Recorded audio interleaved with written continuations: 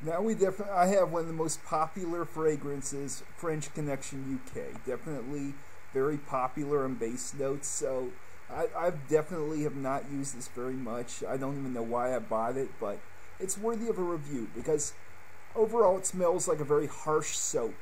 And it kind of has a very abrasive smell to it. So a lot of people aren't going to like the opening notes. But if you just give it time and it actually dries down, at the last part it gets okay. Now I'm probably not going to buy it if I run out of it or lose it, but it's a decent scent in the long run, but it's not very good right away. You have to wait a long time for this to actually get good on you. So, if you have the chemistry and you're willing to take a good few hours for this one to change, then it's worth it. But honestly, it's not a very popular scent, and it really doesn't have the kind of quality to it. It's very cheap and abrasive, and a lot of people are not going to enjoy this one. So it's definitely not a good college guy scent, and it's definitely not something you would wear to work.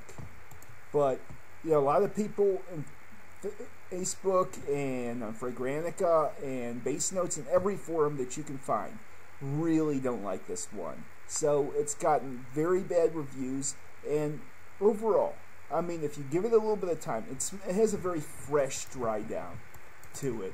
It's not an Oriental Fougere, even though they classify it as that. It has a lot of weird notes thrown together that don't quite work. But, I mean, at least in the dry down, it has some ebony wood, and it has some ingredients that are okay. So, basically, you're not going to like this opening. You will want to take a shower after putting it on. That's why it gets such bad reviews. But, I mean, it's worth, if you can smell it, if you have a chance to smell it, you definitely want to check it out. I mean, there's definitely reasons why people say what they say about this one, because it does not deliver to everybody. But if you have chemistry with it, and, you worn it for a while, till it dries down into that stage, then it may be okay. So basically, that's my review, and thanks for watching.